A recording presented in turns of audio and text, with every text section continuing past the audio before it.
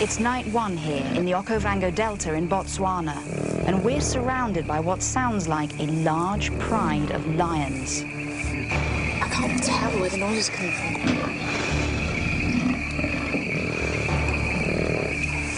Okay, we got that crossbar right there. So if you need to, something starts coming, you can throw it, try to hit it in the head.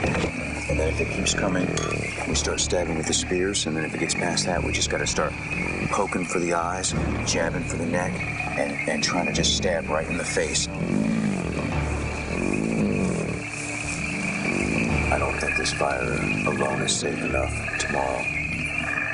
Get us some kind of security wall up, you know, like the local tribes people do, make one of those little bombs. A boma. Yeah. There's nothing that makes you feel so alive and awake as knowing that you're not at the top of the food chain.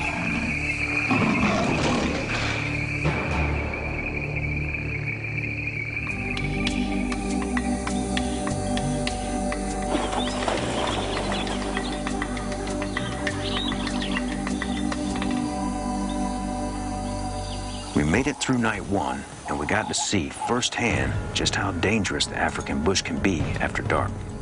My plan today is to fortify our camp to keep out the wildlife, then hunt down some food. But first, we got to get hydrated. I had a horrible night. I've got massive headaches. I feel nauseous. I got to get some water. Honey, pull this little battery tray out of there. Yeah. Okay.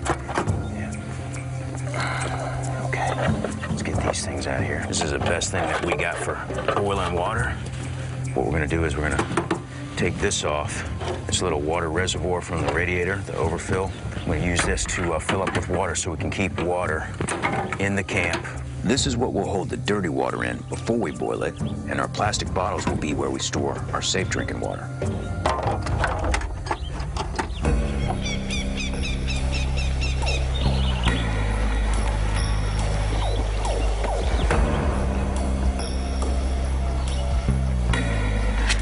Wait before you go traipsing into the water. You gotta sit here for a minute and look. Make sure that there's nothing out there. These things blend very, very well. We can walk up and start doing business, and next thing you know, they're snapping off our little head. This is really scary, really scary. In here, no joke, are two of Africa's biggest killers, the Nile crocodile and the hippo. So we really have to keep our eyes open when we're anywhere near this water. Hippos are extremely aggressive, unpredictable, and have no fear of humans.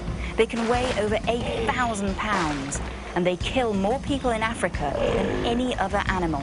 This is our water source. We just happen to share it with a bunch of hippos and crocs. Something just stirred over there, and something just stirred over there. That's why you gotta be a little bit patient. You gotta give it a minute. Okay?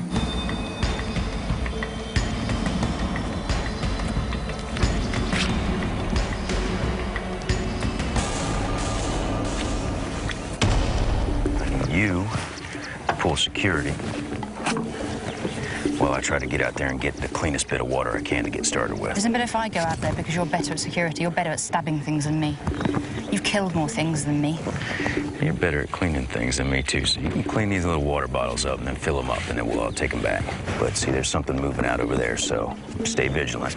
I mean, what's vigilant going to do against a 9,000-pound hippopotamus with massive teeth?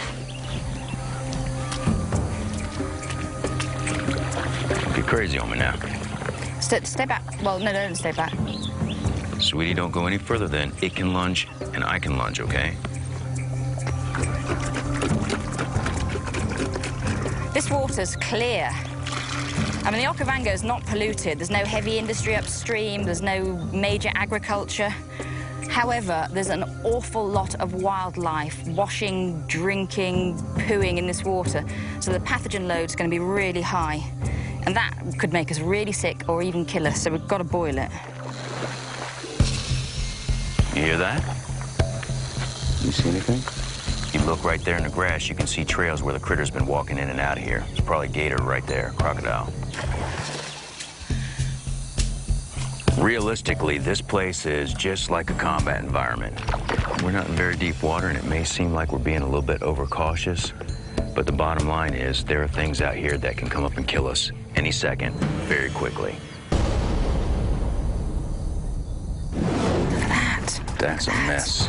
There's a dead animal in there, and I think we should go back. We're not going to waste this opportunity. It's the first chance at real food we've had. We need to get in there really quick and get the heck out of Dodge. So just cut off a leg and let's go. A whole bloody leg.